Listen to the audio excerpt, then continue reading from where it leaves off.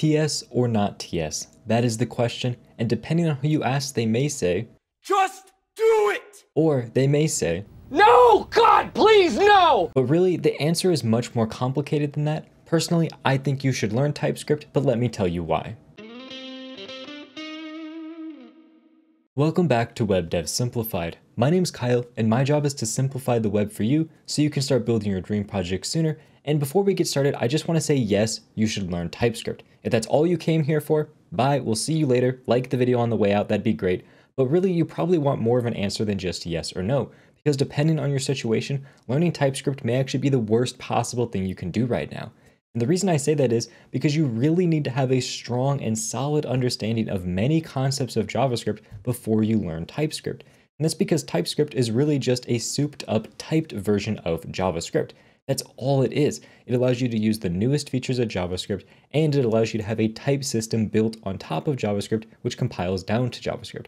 So if you don't already have a strong understanding of not only the basics of JavaScript, but also some of the more intermediate and advanced concepts of JavaScript, you shouldn't even bother at all with TypeScript, because trying to learn both side by side at the same time is only going to confuse you and make things more complicated on you. So what you need to really do is focus on the concepts of JavaScript first. I have a full JavaScript course I'll link down in the description, but specifically I want you to look at the table of contents for that course, which will be linked down below. I want you to know everything in the beginner section of the course completely mastered before you even bother with TypeScript. And I even want you to learn some of the concepts in the more advanced section of the course before you bother learning TypeScript, because that'll give you a really strong and solid base. That way, instead of focusing on learning JavaScript and TypeScript side by side, you're focusing on learning just TypeScript since you already have a strong fundamental knowledge of JavaScript.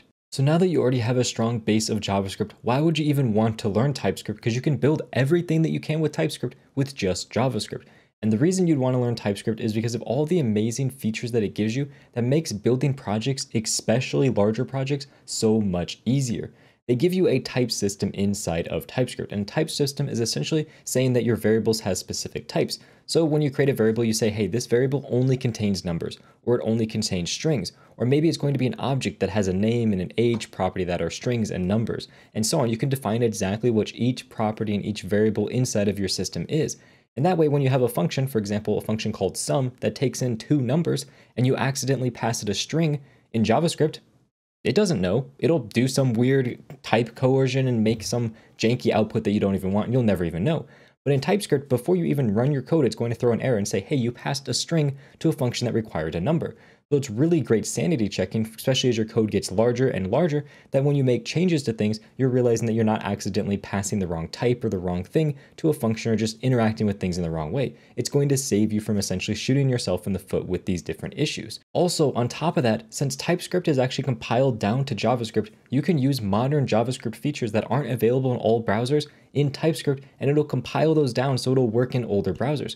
So you can write modern TypeScript and JavaScript code, and it'll compile down to code that works in older browsers, just like if you're using something like Babel to transpile your code to older browsers. You can do that all with just TypeScript, which is really handy because it makes your tool chain a little bit smaller, since you don't have to worry about things like Babel and instead can focus mostly just on TypeScript. Now, the biggest complaint that I see most people making about TypeScript is that it actually slows you down, because now instead of just writing code, you have to write your code and you have to write all your types, and all of this type checking and stuff is going to slow you down since you have to make sure everything is correct.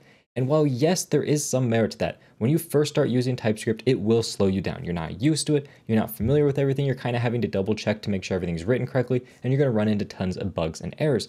But the amount of time saving you're going to get in the long run is astronomical, even on a medium-sized or smaller project. If you start out with TypeScript and write your project from scratch in TypeScript, the amount of time saving you're going to get just from autocomplete alone is going to make up for the extra time it takes to write out all your different types. That doesn't even include all the time you're going to be saving fixing different bugs that come up because you didn't catch them with your type system, and all those other issues that come up by just using JavaScript instead of TypeScript. So really, while up front it may take a little bit more initial time, you're going to save so much more time, not only with fixing bugs, but also just writing your code, because you have great autocomplete, you have great documentation, all of that on exactly what everything does. So you don't have to really read through your code as much, because your editor and TypeScript and IntelliSense are doing all that for you. Now, hopefully all these benefits of TypeScript have got you excited in trying out TypeScript, but you probably ran into issues like this. Yes! Yeah! Come to Papa! Oh boy.